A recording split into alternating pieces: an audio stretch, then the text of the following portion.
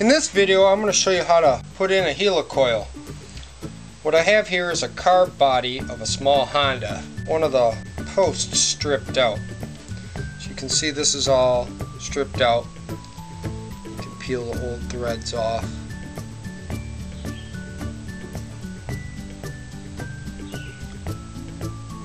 So what I'm going to do is show you how to fix this with the helicoil.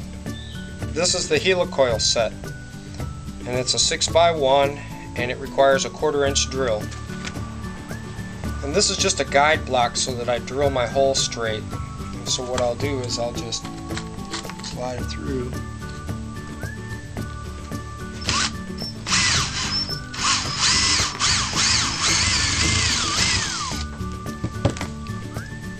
And now I have a clean hole.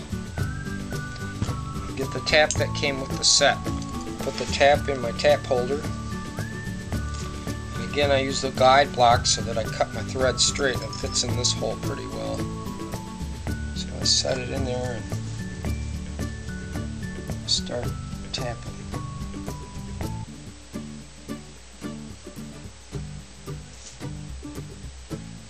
Once I get it started, I'll take this out so you can see what I'm doing.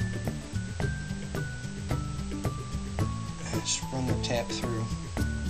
This is really soft zinc die cast, so I really don't need a lot of oil or anything on that. If it was steel I would, or aluminum. And I run the tap all the way through. And I remove the tap.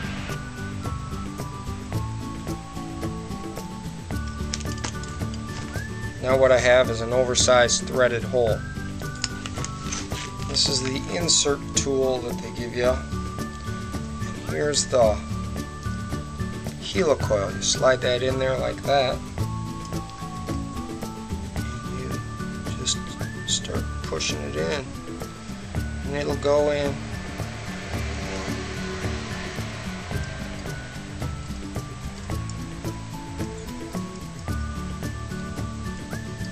I'm going to screw it in until it's flush.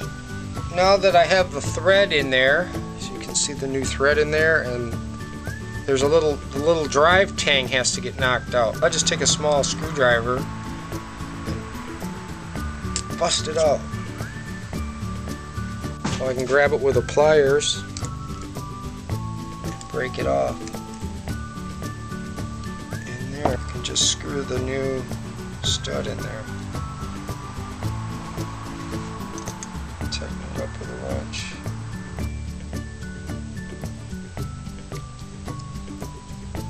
Take the old one off. It's repaired, good as new.